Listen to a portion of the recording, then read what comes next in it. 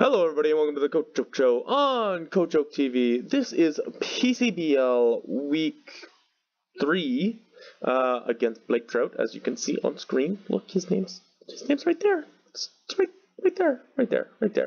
As you can see, we brought Mega Medicham, Nido Queen, Coco, Lucha, Linoon, and Pelipper, with Togekiss, Claydol, Mega Venu, Gallade, not Mega Gallade, just normal, which is the first time I've seen that in a long time in draft. Heatran and Kyurem. Also, this is also UPC week, I don't even know, week 9, against someone I'm not going to even bother naming, because I'm not going to show that battle, because I'm going to do a PSA instead. PSA 1. Don't John opponents. If something comes up, let them know so they can adjust their life instead of sitting at their computer for an hour when they have so many other things to do. 2, don't mouth off to admins, especially when you're a new replacement 4 days in. And 3, don't get sassy when someone calls you out on something that you did wrong. Respect others' time. Don't be that guy that ruins draft leagues. That's all. Public service announcement. Okay, now to the real fun. This is going to be a good one. Sorry this was up late, by the way, to PCL people. I didn't live com because I think I was eating pie at the time. To be completely honest, I was having a slice of pie. So I didn't live com. But we are going to have a fun post-com here, which I have not done in a little while, so let's see how this goes. And I lead, this was a couple days ago, I don't know what I lead. I want to say Nidoqueen. Nope, Mega Medicham it is. Benzen is here against the Heatran. I believe I go right for the bulk up. Yes, so I have bulk up, Drain Punch, Zen Headbutt, and Thunder Punch, I think. And I'm going to go ahead and miss a Zen Headbutt, just like planned. It's going to get the Reflect up, just like I planned.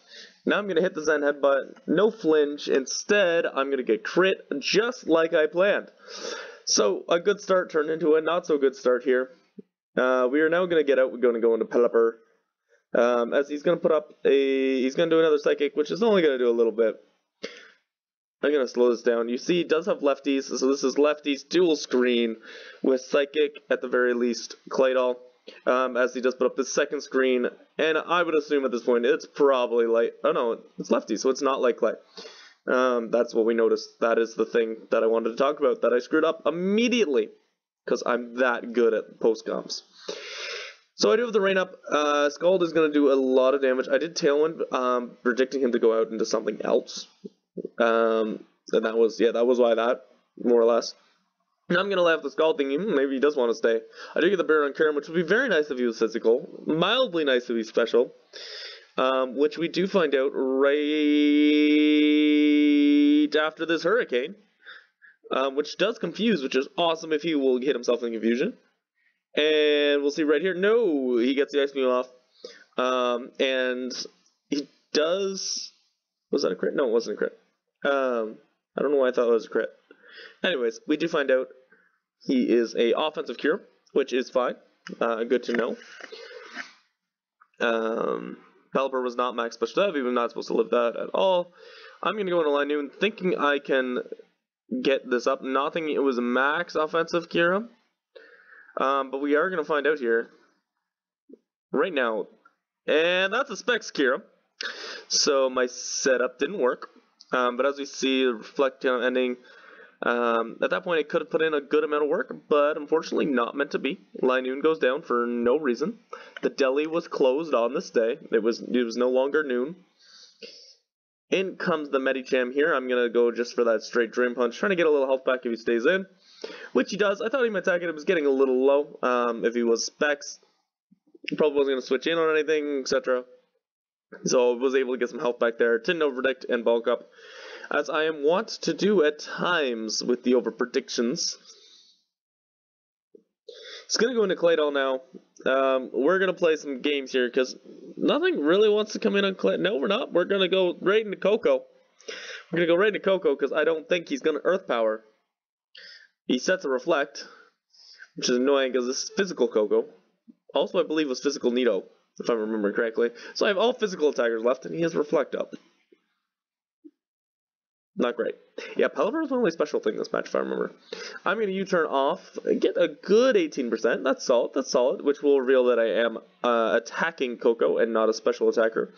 Going back into this is kind of my best thing to deal with this. As we said, the crit Psychic only did 55, and I do have Drain Punch.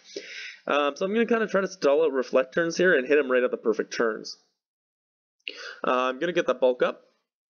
A visitor to our battle started saying things and needed to go away.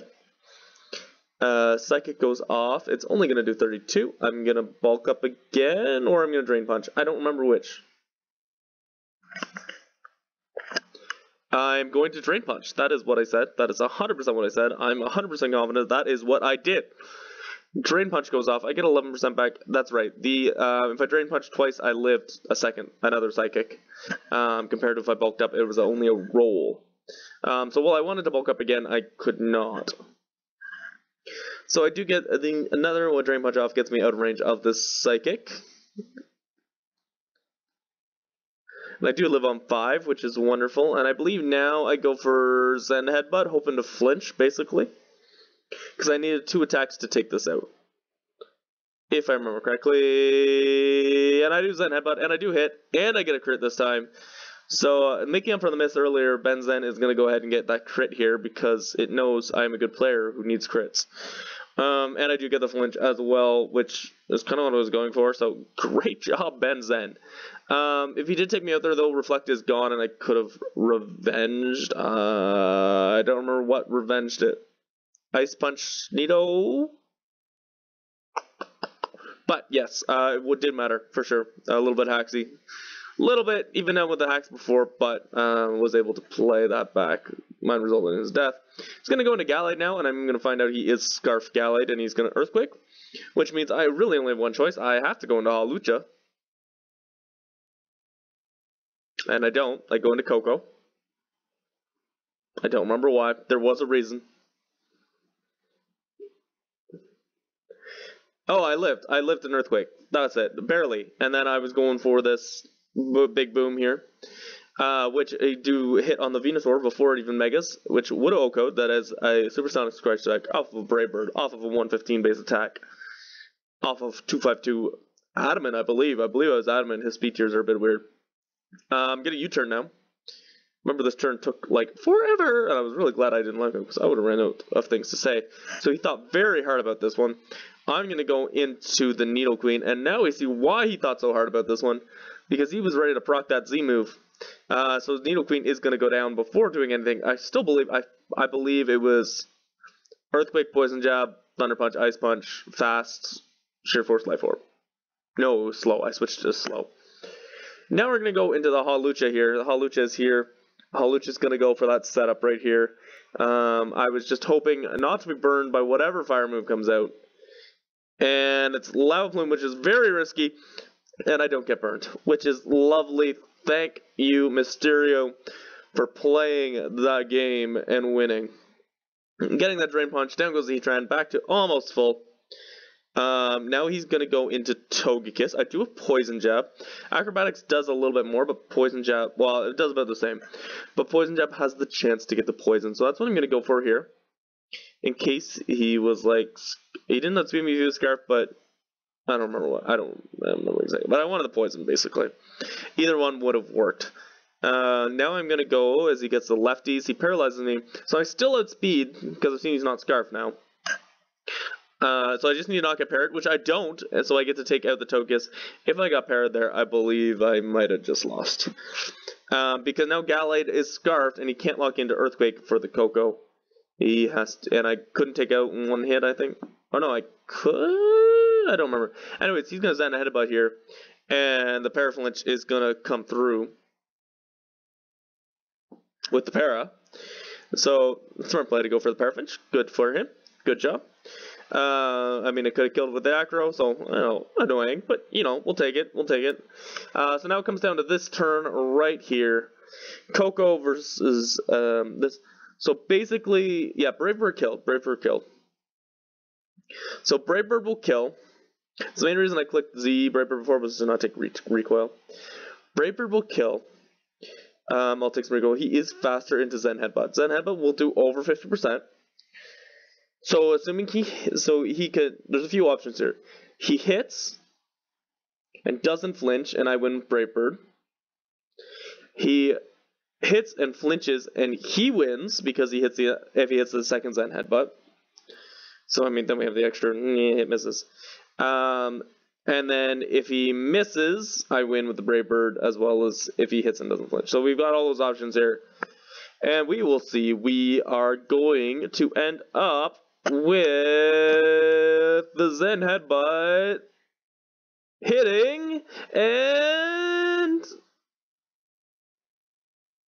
not flinching. Brightbird goes off. We get the kill. Take that big old recoil with 18% left. We do pick up the win. Very close battle. All three of our PCBL battles have been within a 1-0 score today. Yeah, 1-0 score. We've lost the first two, so we're gonna move to 1 and 2 at -1 differential. So still, still in the running. Would have loved to have picked up a win in the other ones, but I felt better in this one. I felt like I brought the right things. Yeah, I felt good about this one, to be honest. It was there.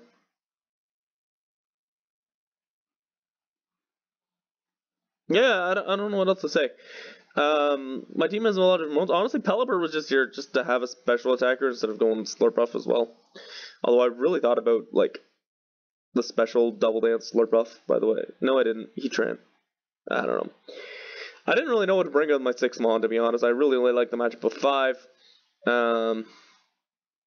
Yeah, and things went well for me here.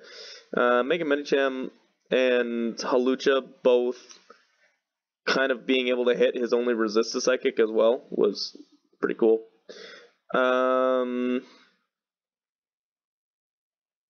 don't remember what else I was going to say. I had something and I don't remember. Either way, this was a very good game that came down to the bravest of birds. In the face of flinches, the bravest of birds prevail. Yeah, have a nice day, everybody, because Coach Oak said so. I will see you all next time.